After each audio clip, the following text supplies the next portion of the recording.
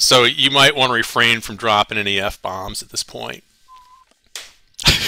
I'll Someone's going to delete that hack in slide. and put it That's on the right. interwebs. Mhm.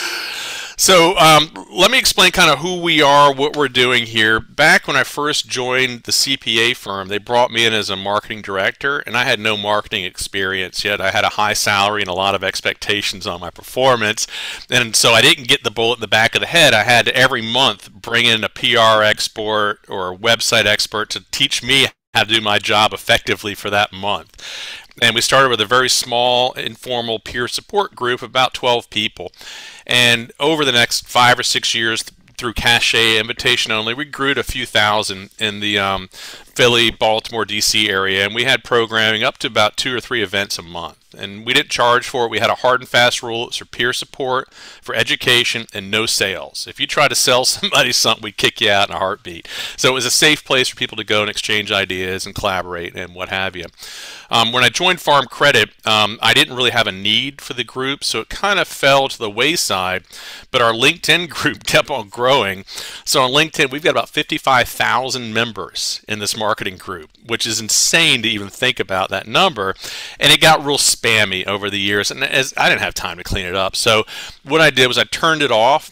I turned off the ability for anyone to post or join the group without my permission. And so the core group of us who started this way back in the day got together and said, hey, let's bring this thing back. So we're using LinkedIn, the LinkedIn group as our platform. So all those 55,000 members are basically captive. They can only respond and read what we post, and we'll let them comment, but we're not going to let them post or anything like that. But we want to bring back these educational capsules. And as you know, Christina and Colin and Allison, I'm very involved in the founder, CEO, startup world, and there's so many needs for marketing, information, education, support in those sectors that I kind of listened to what you all said, and that Media 101, what to do in the reported calls, because if you haven't gotten a big cardboard check on the stage yet, there's probably one in your near future for both those on the call here and those that have watched the recording. And when you get off that stage, in addition to investors, reporters are going to ask you questions. And how do you frame that response? Do you respond immediately? There you go. That cardboard check could have your name on it with a few extra zeros. You never know. But how do you Extra respond? zeros would be nice. Yeah. So I am so fortunate to know Henry here, and Henry was so gracious to volunteer to jump in here. And if you read his bio, I think he is understated. He is, if there's something that you need to touch, reach, or know about, Henry's got a way to find it. And he certainly has very specific industries that he deals with, but I really appreciate and enjoy listening to him talk, and I always learn something as well. But before I turn the mic over to him, I'm going to let everyone who's on the call here have the ability to introduce themselves and let folks know who you are and what it is that you do. Allison, since you're back from Costa Rica and all refreshed, why don't you let us know who you are and what you do? Sure. And I don't have like a stack of those checks sitting around. I just have one. It's from grad school decades ago. So, Okay. Allison Hahn, I'm the executive director of Grow North. We're a nonprofit initiative out of the Holmes Center of Entrepreneurship at the Carlson School of Business at the U of M. So kind of a 3-level inception down, and really focused on supporting food and ag startups. So we do that through education, resources, connectivity, events, networking, and all of those things. I host a quarterly investor meeting, which is how I know Andrew. So we convene anywhere from 20 to 50 investors, have someone rotate hosting, and it's basically just a nice time for people to network and connect. And there's no entrepreneurs pitching. There's no, it's very low stakes in terms of that. So investors like it. It's a nice way to network. But a lot of what we do, we interface with a lot of organizations around the state and regionally and even nationally. And so there's a lot of opportunity for cross-pollination of ideas, for collaboration on programming, and just you meet a ton of people at all times. And so I'm excited to hear this, as there are often times where we'll run into, newspaper reporters and things like that and want to chat. And, you always want to make sure you give the best version of whatever story you're trying to tell. So I'm excited to learn a little bit more about the different strategies here. Excellent. Thank you, Allison. And I'll put a link to join Grow North in the chat. Again, this is not a sales thing, but that was one of the first places I joined when I left Farm Credit because I so much appreciate the conversations that happen out there. They're very well curated, and the subject matters are fun. And every once in a while, Allison makes a mistake of giving me a microphone, which is always a hoot to begin with. So, Colin, who are you? What do you do? So who am I and what do I do? So my name is Alan Hamill. So for more than 15 years, I've been an enterprise solutions architect, designing IT solutions for large companies, for servers, storage, all the big blinking boxes that we put in closets. And I thought that was my dream job.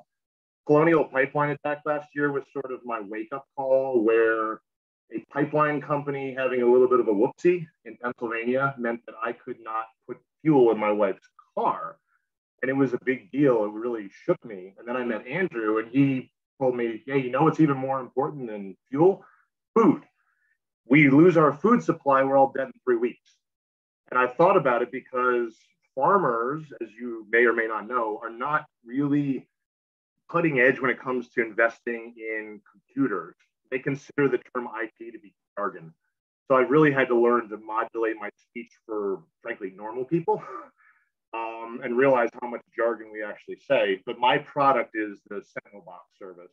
It's based upon my proprietary cybersecurity architecture that I developed, that is designed for basically protecting smaller organizations and large organizations. The same system would protect my parents, my in-laws' house, but it could also be scaled up to protect the largest businesses that are out there. And the trick is that I've learned from our attackers, we share information. So an attack on any of these deployments is considered an attack on all. And anyone who is subscribing to this is entitled to any sort of countermeasures or things we learn about the attackers. And as bad guys keep attacking these vulnerable networks, we will learn more and more with an idea that hacking will no longer be a profitable thing. So looking forward to working with everyone and learning how to speak with reporters. I speak for a living for the most part, but I've never spoken to the press. And I know that people like me can easily get in trouble if they are too wordy. So looking forward to this. Very cool. Thank you, Colin. And Christina, hey. Hi everyone, my name is Christina Chrisman, and I'm the co-founder and the CEO of the Repurposed Farm Plastic, which is a startup that we are designing a small-scale cleaning technology for plastics used in agriculture, specifically the plastic films and irrigation tubes. And so the design is the result of a year-long research that actually Andrew's been part of that year-long journey, and he was a tremendous help for us. And so we conducted interviews with the farmers and the experts in the industry, municipalities, government officials, and we concluded that the best solution is, because the United States is such a diverse landscape, that you have to solve this problem locally with local solutions. So you cannot invest into like $1 million cleaning machinery to a smaller state like Maryland versus to California, where there is like a huge quantity in small proximity. So we believe that like our design would be a great solution, and we are going to test it out at the University of Maryland Research Farms at the fall. And then if we are going to succeed, then it could be like a great example how to expand every smaller states like Maryland, for example. Or South Carolina. Yeah, any of these. Or Minnesota, I'm sorry, or Minnesota, of course. Christina, on a sidebar, so I sit on a coalition called NBOLD, which is all the major food and ag companies in Minnesota. So General Mills, Cargill, Land O'Lakes, Schwann's, Compeer Financial, on and on. And one of their pillars is around circular economy, around flexible film. And they've got some work going towards that they'll be announcing in the next month here. And it's partially a recycling piece of it, and so it's like the demand on recycling flexible film, and then also creating something with it and finding uses for that and people who are willing to take it. But obviously that is a regional play, but there might be some interesting parallels or things there to be discussed. So if you are interested or curious, I can connect you on some of those things. Yeah, definitely. I will connect you after this call. Yeah. And I put a link to NBOLD in the chat box there too. Excellent. I wanted to share real quick. My friend actually has a startup called Renegade Plastics, which is also dealing with the industrial plastics. They have some proprietary space age plastic, better plastic that he's creating a closed loop for, and he's looking for ways to do that. If you're interested in hearing, it sounds like it's the same sort of target market. If that would be something you'd be interested in. Yeah. I run the E&I pillar, the entrepreneurship and innovation pillar for them, but I can certainly connect you with the right people on the flexible film one. Awesome. It's a lot of fun. Anyway, we're all here to hear from Henry. We're, as much as we enjoy our lives and all the things that we're involved with, Henry is the star today, and I am so happy to bring him forth here. Henry is kind of one of my, I guess we're recording this, but I'll say it out loud anyway. He's one of my secret weapons. If I need to put a finger on the pulse of what's happening in the politics of Maryland, I buy Henry a cup of coffee, and he just tells me what the outcome's going to be before the votes are cast. He just has this magical ball of understanding which way the wind's blowing in the political world, but he is also a master of media. That's why I'm so pleased to have you here. And Henry, I'll shut up and let you say anything you want to say about yourself before you get rolling.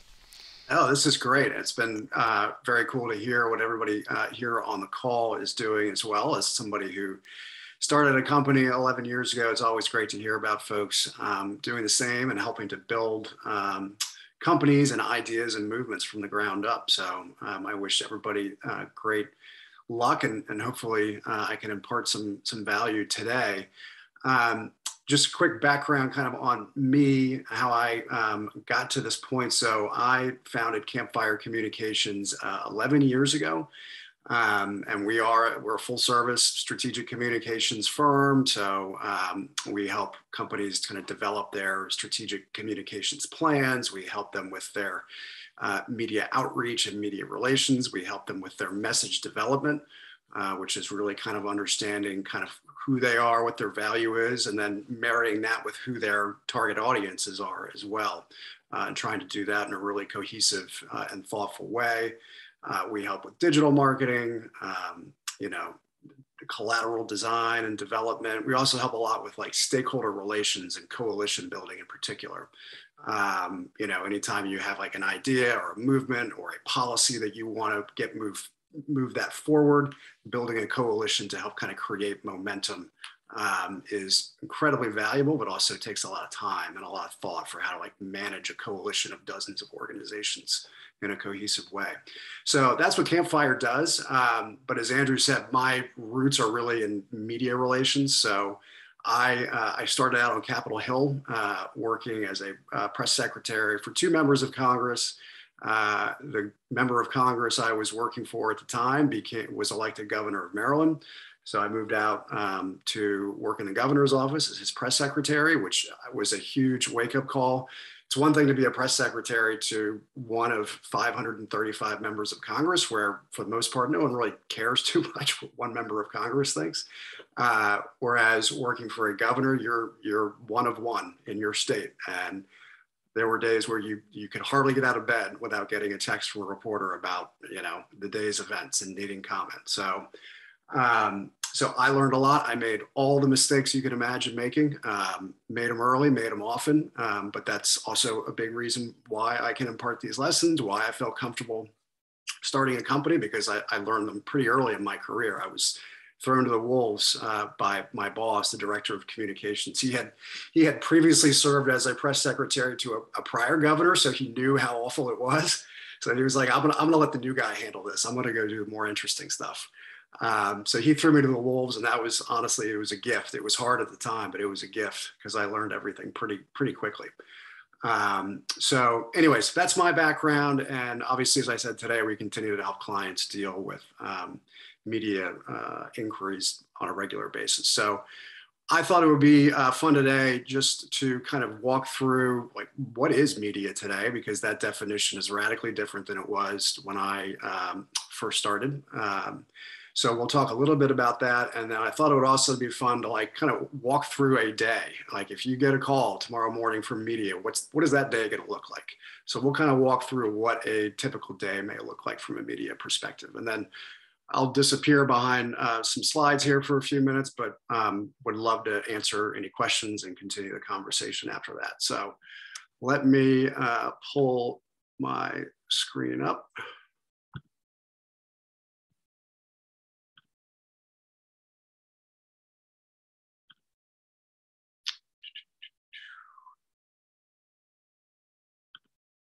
Hopefully y'all can see that. All right. So as I said, let's kind of start with what is the media today? It's changed radically. I think the simplest way to start is I kind of put them in 4 different buckets. The first bucket there on the left is traditionally known as print media. It's kind of a misnomer now, since print media, nobody really prints anything anymore, or at least that's a very small size of their market. But for simplicity's sake, there's kind of key. This is the New York Times. This is the Washington Post. This is Forbes, for instance, which still has a heavy print presence. Wall Street Journal, folks like that, and your community newspaper in your major metropolitan area. That's kind of what is defined as print. These are the folks who generally, when they're calling, they have a pretty quick deadline. More often than not, it is that day, but not always. They're also the more thorough in terms of kind of what they cover and how thorough they cover it. What's interesting is, we've all probably read the coverage about how print media is in decline, and there's an element of truth to that. But what folks, I don't think they fully appreciate is just how influential these media, New York Times, Washington Post, but even the local community newspapers, how influential they are in how other media covers something. So for instance, even though television gets the lion's share of audience, just watch your local television for 30 minutes, your local news affiliate for 30 minutes. A lot of what they're covering, they picked up in that morning's newspaper. So even if print media's market share has declined quite a bit, they still have a good deal of influence over how an issue is covered by other media, because they're just more thorough in how they cover it. So that's one bucket. Is print. Henry, quick question for you. I was recently interviewed by a reporter for Scripps, and it was like an aggregator. The interview that was given appeared in multiple print areas. I don't know if you're going to cover that in this slide or not, but I'm just curious about that sort of reuse of quotes in different markets. Yeah, great question. So you do, and I generally would put them and the Associated Press in kind of loosely define the print bucket, and they are different in that other news outlets subscribe to the Associated Press and subscribe to Scripps for content. If you're a small community newspaper in Idaho, you don't have the budget to send somebody to cover Congress. So you then subscribe to Scripps, who has hundreds of subscribers, maybe thousands of subscribers around the country, for them to have somebody covering Congress on a regular basis. And that way you get easy content that you've paid for, covering Congress, that you didn't have to actually send somebody out to Washington to pay for. So that is why you would see, if you get interviewed by one reporter, you may see that quote get picked up dozens of times. Scripps and the Associated Press are the two most obvious examples of that. There are one interesting model is universities, journalism schools have frequently started their own wire services as well, where their graduate students who will go out and cover the news, and then they will then have subscribers around that particular state or that particular demographic market who subscribe to that coverage, and they can use it as well. So yeah, that is why you saw the same article get picked up so many different times, was it's basically a subscription service. And those are really important, obviously, and can dramatically increase kind of your audience that you reach. So anyway, so electronic media, again, this is kind of television and radio. These are the folks who usually do have the quickest deadlines. It's rare that they are calling you because they want an interview next week. They usually need it today. Their deadlines are a little different because they need to actually edit video and record their own voiceover for their segment. that takes a lot more time. So usually with them, they've got very quick deadlines, usually like 2 or 3 o'clock at the latest for television. They're also a little less thorough. And that's just the nature of television, especially like local news. Very often it's 15 seconds, 30 seconds. Sometimes it's 2 minutes if you're lucky. But getting back to this idea of being super, super simple, which was mentioned earlier, television is the one where I think you need to be most mindful about kind of approaching it from a headline perspective rather than a deep, in-depth discussion approach. So the third bucket I would put in here is trade media.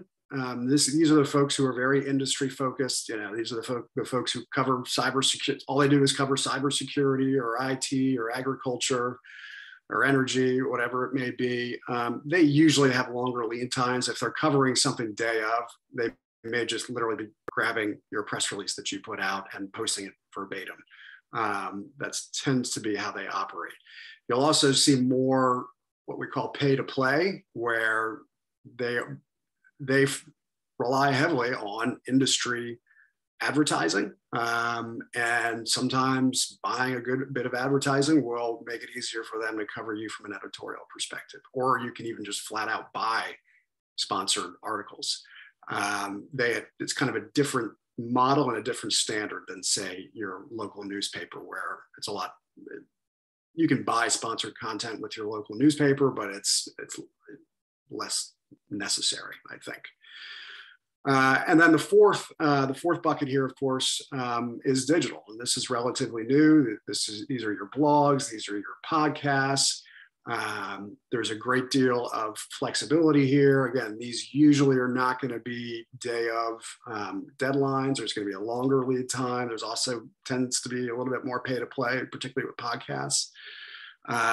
One of the blessings and the burdens are there's no editor with most of these blogs and podcasts. And that can be a good thing. That can be a not good thing, depending on their angle and their interest. So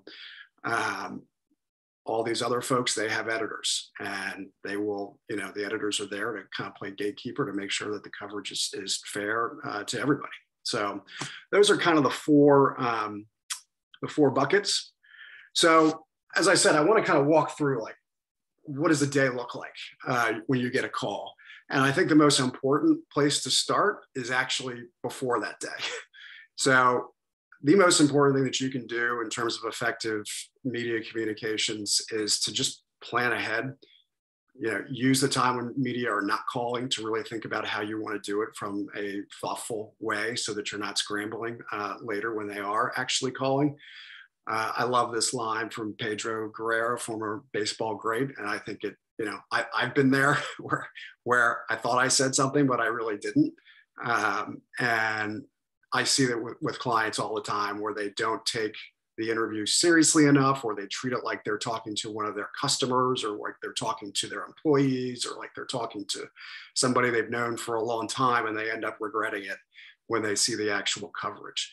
So this is what I call 0 hour, which really frankly should occur before you're getting the call, is where you make sure that you say what you mean so that they write what you want or what you said.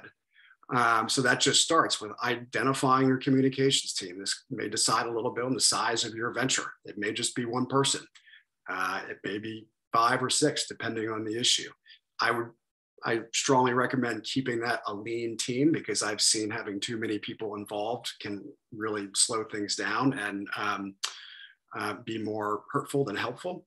So try to put together a lean team of people who you think by just their skills and their experience, or just by intuition, are going to have a better sense of how to make sure you project the best foot forward. That's number one. Number two, do some media training.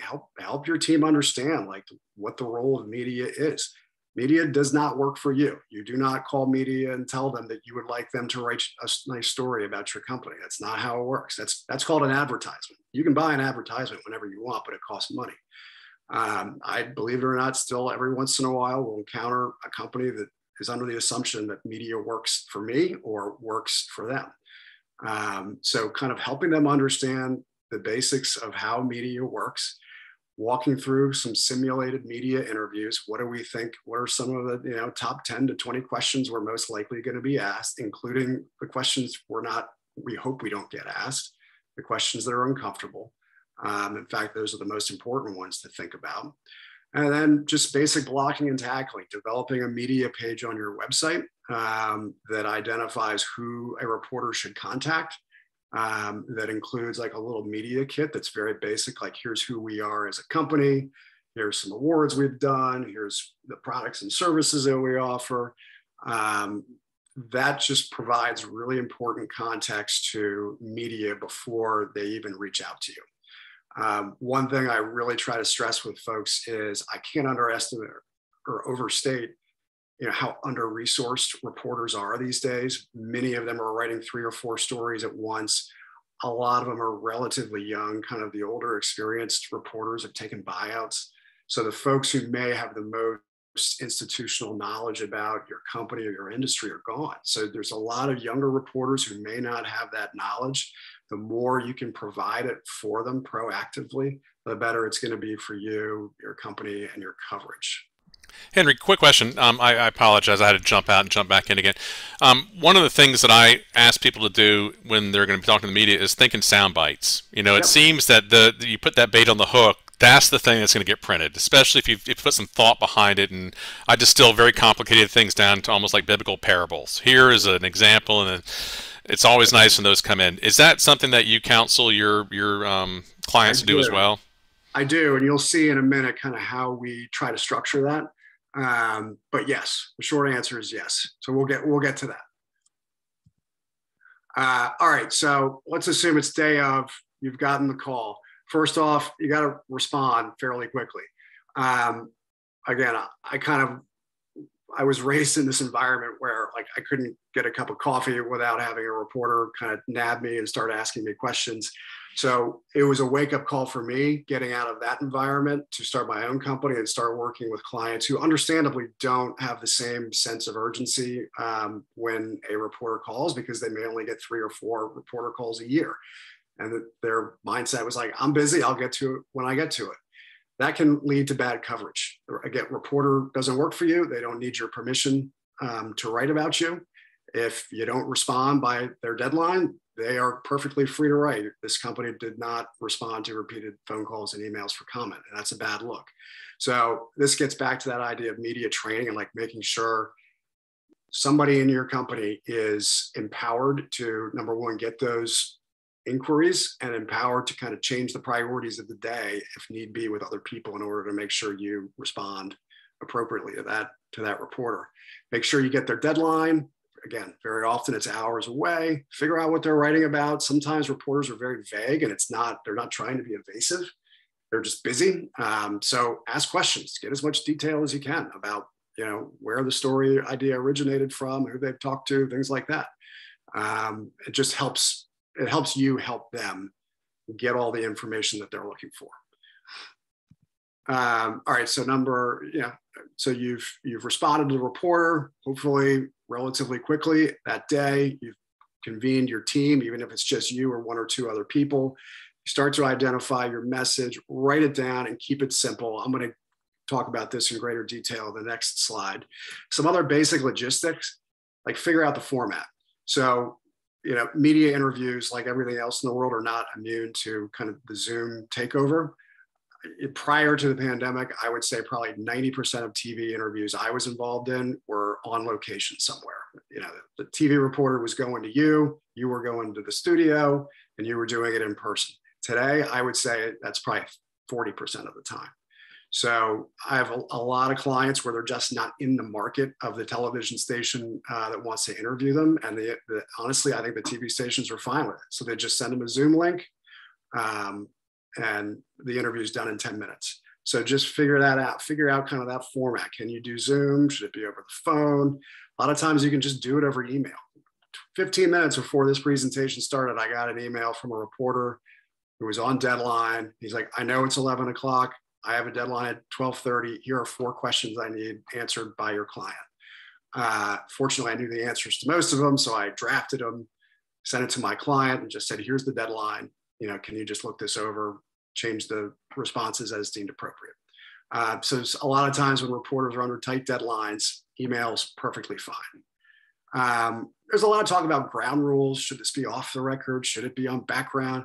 Honestly, the vast majority of the time, just be on the record. Unless this is a super sensitive issue, there's not really a need to be going on the record, or excuse me, off the record. Most reporters are just trying to write a fair story and just need a little bit of comment.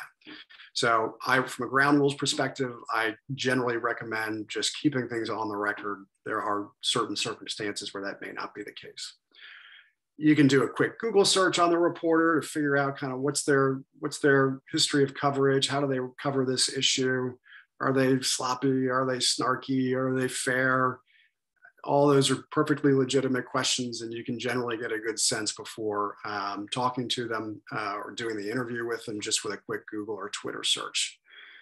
If you're one thing I'll jump in here and add really quickly, we're seeing on the cybersecurity side that a lot of our adversaries are using both real and faux reporters as an entry point into businesses or organizations. So I don't know, you said go back and Google or look up the reporter. We do that frequently, just to ensure that they are legitimate, that the publication or organization they're representing is legitimate.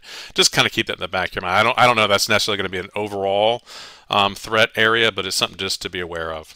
Yeah, I agree. And a funny story. A client of mine they had a write up in the Wall Street Journal, which was great. And the next day they got an email from a producer of the Kathy Ireland show. I don't know if you all remember Kathy Ireland, famous supermodel many years ago. And now she has this pay to play television show where companies have to pay her like $60,000 for this glowing 30-minute or hour-long interview. And so my client got the email and freaked out and was like, "Oh my God, we're going to be on the Kathy Ireland show. We got to stop everything right now and figure this out." And then before they sent it to me, did a quick Google search and quickly saw that like this is a pay to play and it's going to cost you a ton of money and it's not really what we're trying to do. So just a little Google search can go a long way sometimes in figuring out precisely who's reaching out to you. Okay, so moving on. So getting back to what Andrew mentioned in terms of like your actual message. The Air Force has a great line when they start training their officers, their higher ups who are going to be doing a lot of media interviews. One of their key lines is talk headlines, not history. I consider this an act of generosity, not just to reporters, but to your audience as well, to not get bogged down in a ton of detail unless it's, number one, advantageous to you, and number two, the reporter wants to go there.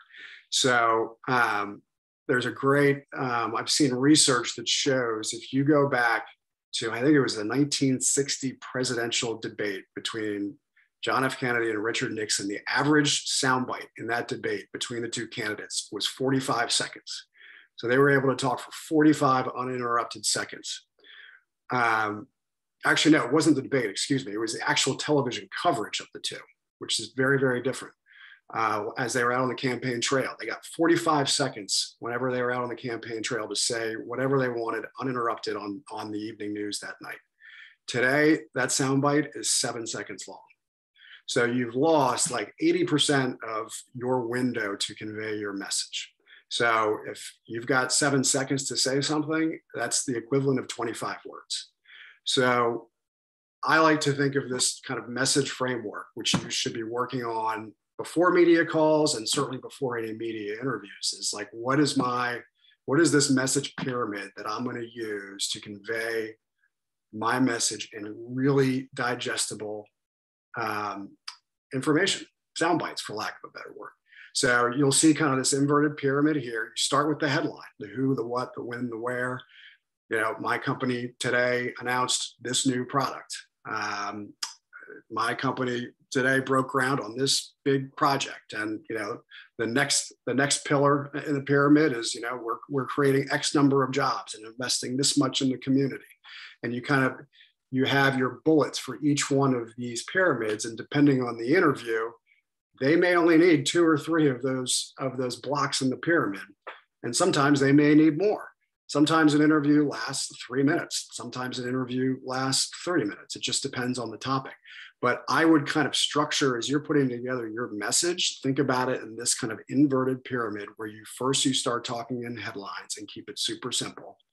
And then you have your next block of like, what's the really important information that supports that headline. And that way, like when you watch your evening news tonight, you'll get a much better sense that average soundbite is 7 seconds long. And more likely than not, it's that second pillar, that important information. The reporter themselves is the one who's going to kind of be reporting on that headline, but it's always good for you to reiterate it just to help kind of reinforce that message with them. And then it's that second line that ends up often being the talking point. So usually when I am helping a client with an interview, we make sure we've got all these, I call them top lines. So what's your top line message? We've got 1 or 2 of those, and then lots of supporting bullet points down below. So that's generally how I would approach like putting together my message. Are there any questions on that? Okay. Do you have someone, like, I'm assuming you would say best practices to actually practice this out loud with someone to keep it tight? Because I feel like I would have it written down and then I would just start filling in as I get nervous or forget something. And then you start going off track and all of a sudden your 7-second soundbite is still 30 seconds. Yeah, 100%. And that gets back to what I mentioned on the 0-hour slide, this media training. Mm-hmm. One of the hardest things to do, not just with media interviews generally, but anywhere, frankly, is stopping.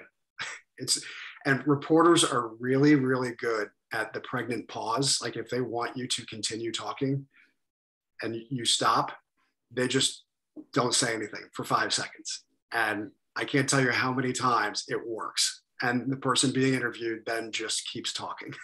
What's your magic phrase for when you're like, I'm done? Are you like, that's the end of my comment? Silence. Yeah. You have to keep awkward silence going. Love that. It's my favorite tactic in networking events, online and virtual world. I'm just going to let it be quiet for 15 seconds till someone feels compelled to say something. Right. I'll match your pregnant pause with my pregnant pause is basically what it comes down to. And it is, again, I've been there in the beginning when it's all kind of relatively new, and it is awkward at first, but you start to get used to it because you know, in the instance where a reporter's doing that, you know what they're doing, and it's like, okay, let's move on. So, yeah. Quick question: what do you think about the idea of asking if that answered their question?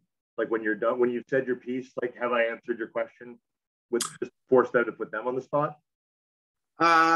You could, but then it prompts them to say, not really, especially if it depends on kind of the nature of the question and the nature. If this is a pretty easy interview, sure.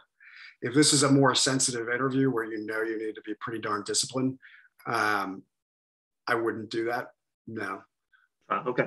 Again, it depends. And my sense from our introductions is I don't think any of you all are going to be in like terribly hot water in terms of intense media scrutiny.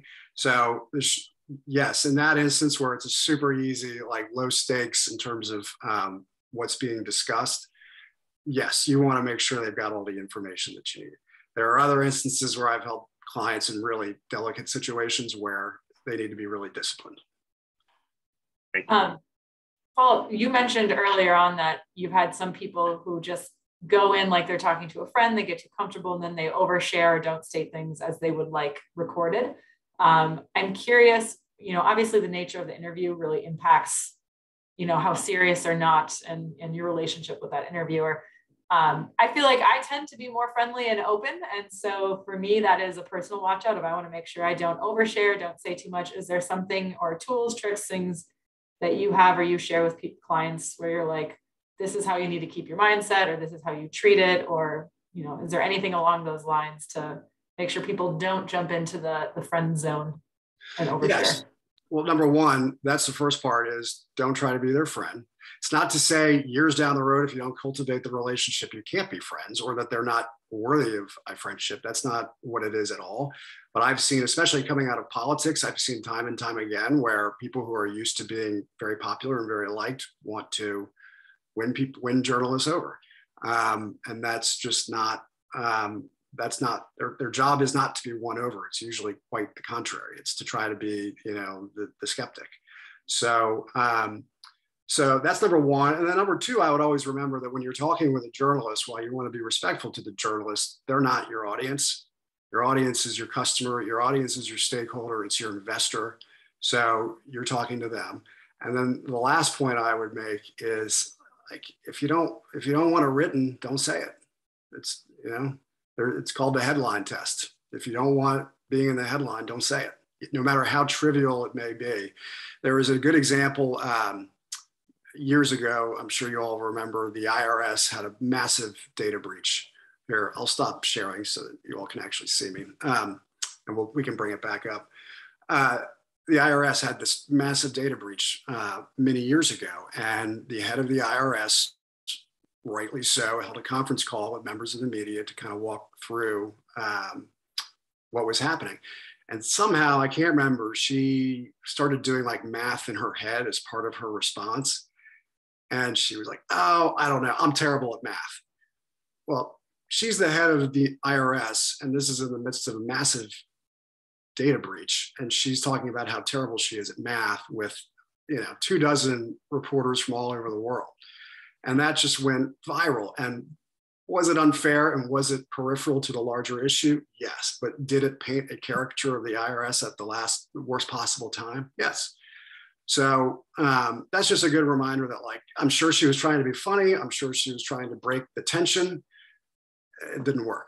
So always be respectful to journalists. There's nothing wrong with becoming friendly with a journalist as you cultivate a relationship over the long term, but especially in the beginning, the first few times you talk to them, just remember, like, this is a quick business transaction usually, especially it could be a matter of a few hours and you never hear from them again, depending on the circumstances.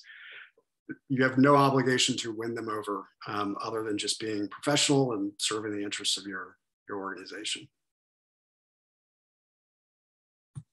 That help? All right, let me see if I can bring this back up.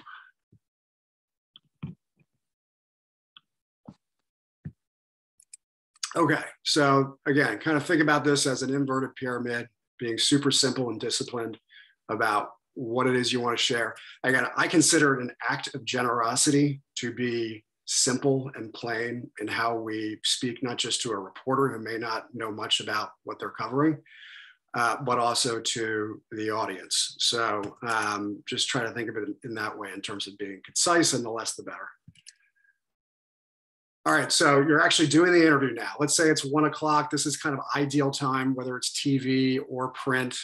As I mentioned, TV loves to just have their interviews done by 3 o'clock-ish. So they've got, a couple hours to actually put their piece together. Same with a reporter.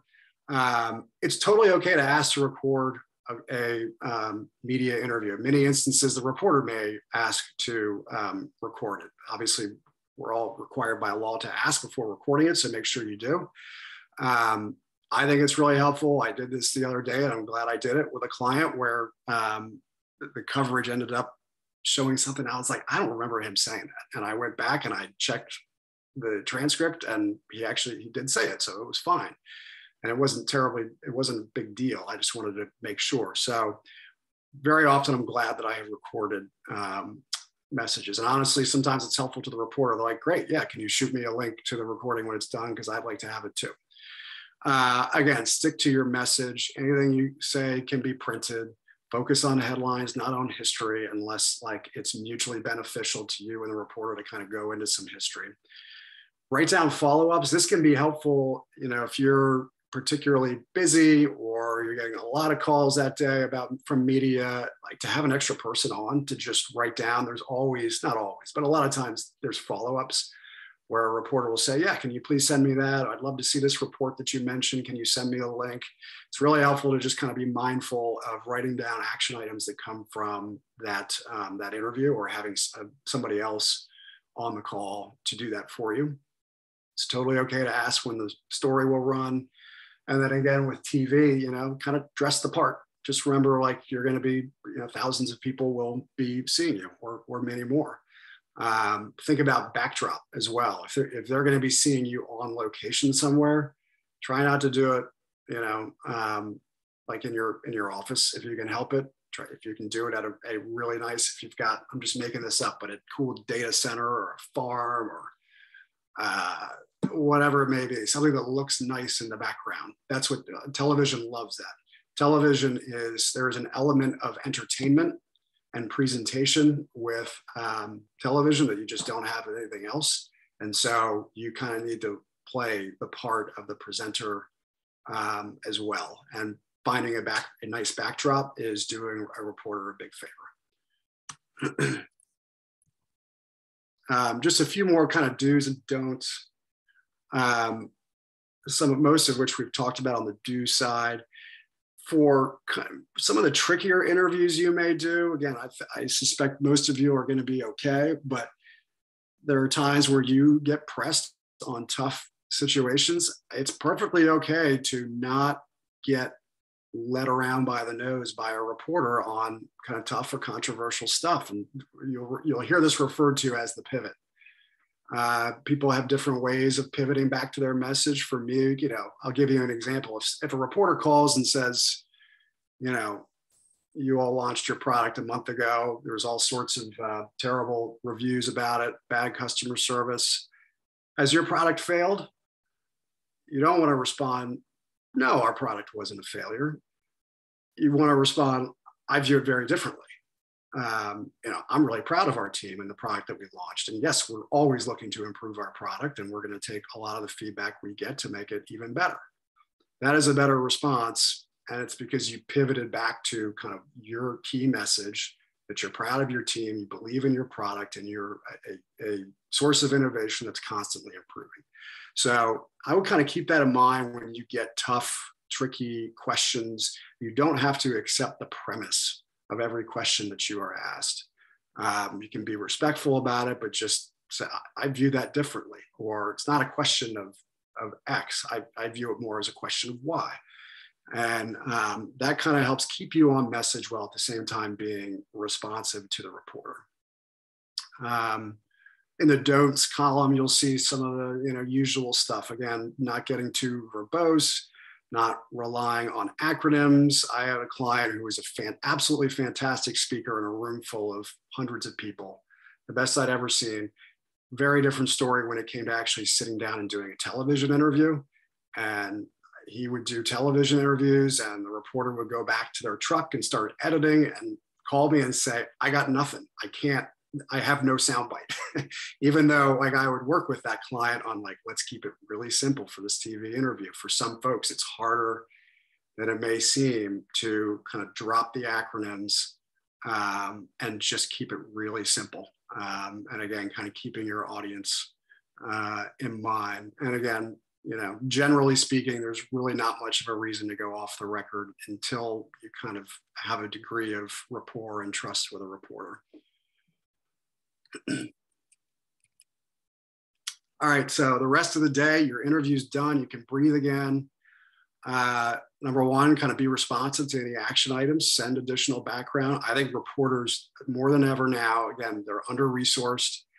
They're writing too many stories per day.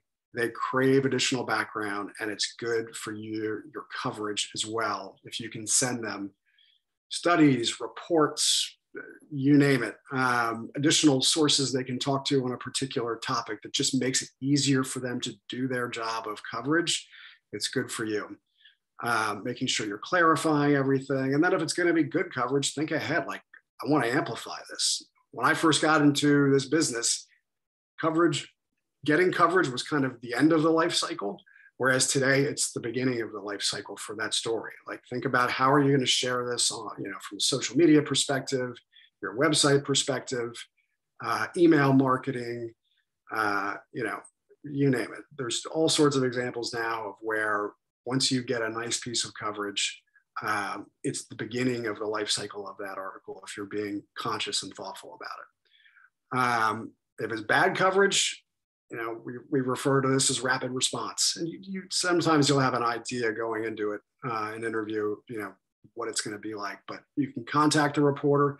If there's just basic inaccuracies, like you can see obviously online coverage within minutes of it appearing, you can contact the reporter and say, hey, this is factually inaccurate. Can you please change it? 9 out of 10 times they'll do it. If it's more serious than that, where like, for whatever reason, you're just dealing with a bad news story, and what you don't like is more a matter of interpretation rather than fact, you need to think about kind of stakeholder outreach, fact sheets, letters to the editors, things like that to try to kind of mitigate any negative coverage. So, but hopefully that's not the case. Hopefully you'll be spending a lot more time promoting your coverage once it appears. Henry, question for you, and this is, as I'm getting back into the media side of things, I didn't realize that sometimes you can request to see a story before it goes into any kind of publication, whether it's print or digital. Is that becoming more commonplace? Is that something that we should always ask for? Or, what are your thoughts on that? I actually, I do it infrequently.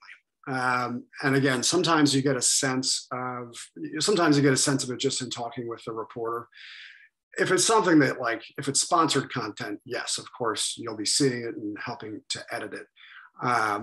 I will sometimes say if it's a new reporter or somebody who I can tell doesn't really have a firm grasp on the issue, I'll say if there are any specific sections or quotes you'd like for me to take a pass at, I'm happy to do it. I don't think I've ever, maybe I did once, kind of insist on seeing something. But again, going back to this idea that reporters don't work for you, they don't have to. So I do it infrequently, to be honest. I think as long as you have sent a lot of information and as long as they can make any corrections, they will do that. And if there are specific topics where you think maybe after the end of the interview you still have concerns, they didn't fully grasp it, yes, you can offer a more, I would couch it along the lines of appreciate you're fully independent and you can write what you want, but if it's helpful for me to take a first pass at anything or a final review on anything to make sure it's accurate, I am happy to do so. Especially if when they reach you or when they reach out to you, it's more of a subject matter expert rather than you're the focus of this story, we demand answers. In that case, they probably will have far less appetite to share it with you. But again, if you're more of a third party independent expert or something like that, yes, it's far more likely they'd be comfortable sharing it with you. All right, so that's it. Your day's over. Congratulations, you've completed your media interview. I'd love to connect with anybody, either who's watching here or is going to watch on LinkedIn. So shoot me a LinkedIn connection or a Twitter connection. If you want to connect over email, would love to chat. And whether it's through Andrew or through me, if you want a copy of the presentation, please don't hesitate to reach out. Happy to send it to you. Thank you, Henry. Take a copy of the presentation if you were willing to send. Yeah. Same here. And the other piece, too, kind of as a follow-along, I mean, this was Media 101, what to do in reporter calls. I would really like to bring Henry back for a crisis communications session, because if you know anything about media advisors, crisis communications is what really gets their blood pumping. It does. I've seen some extraordinary situations, like just extreme executive misconduct, you name it. I've seen it all, and it's a look into human nature more than anything else. It really is. And a look into kind of how organizations operate out of the public scrutiny and how kind of bad cultures can become toxic. And then it spills out into the public. So yeah, crisis communications is again, a great window into human nature. And I'm confident that these folks will never have to deal with that, but I'm happy to provide a primer anyway. Have you been watching Super Pumped, which is about Uber? I have not. As a person who is energized by that. Their comms team, I feel so bad for, because it was just train wreck after train wreck after train wreck. Yeah, without having seen it, I can sympathize with them already, just by the way you describe it. I've been there. I will often tell people when there's an executive who's out there completely lighting themselves on fire from a PR standpoint and acting, inappropriate, I will constantly hear people saying, well, they need a better PR person. And I will say, no, trust me, very often the PR person is begging and pleading, here are the things you need to do to make this right. And that person, who generally is not used to being challenged, says, no, I'm going to do this my way. And so I have great sympathy for most of the PR people out there who find themselves in that situation, because I know what it's like to have to work with folks who aren't used to being held accountable, especially in the private sector. If you're in the public sector, you're held accountable by the Constitution. And so most of those folks are the ones that I worked for, were absolute, the models of integrity. But in the private sector, that's not always the case. And sometimes it spills out into public and they don't know how to handle the accountability. Well, if you watch any show ever, you should watch that one. It is fascinating. I will watch that. Any other questions? No, this was great. Thank you so much. I look forward to getting that presentation. It'll be good.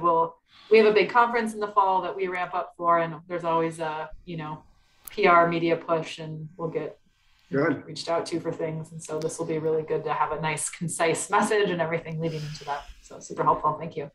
Excellent. Happy to hear it. Thank you, Andrew, for putting it together. Oh, you're welcome. And I was going to say, if any of you ever come down to Annapolis, it's a beautiful city. It's our state capital, and Henry lives close by, and you can always buy him a cup of coffee and walk the brick and cobblestone streets and see it before it's underwater, right?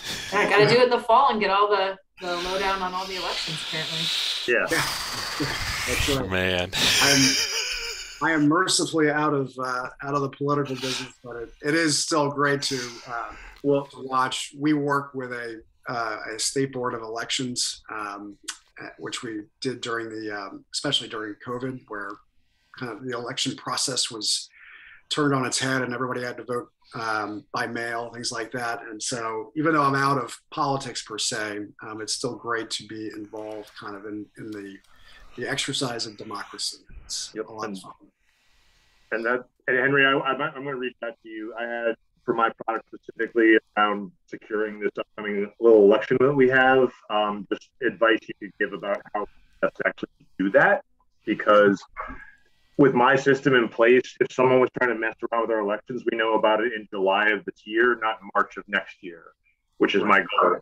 And it's one of those things, like, we can do this tomorrow if we wanted to. I just don't know who to talk to make that sort of thing happen. So any help would be vastly appreciated. So thank you. I have some ideas, so I'd be happy to help. Okay, I'll reach out to you. And, thank you. Yeah, this is great. Thank you, Andrew, for this. Really you're welcome. I mean, the next one might be on honeybee health, and then we'll have Christina give a conversation about these mites, which are the ultimate pest to honeybees. Absolutely. So, and I've got a bee theme going with my honey pot stuff, so, That's right. Well, Henry, thank you again. I really do appreciate you doing this. I will put this up on the LinkedIn group. I'll make sure that all of you are invited to that LinkedIn group, as well as distributing this to you via the emails that you put in the chat box. That's amazing. Thanks everybody for your time. It was great meeting you. And great meeting everyone.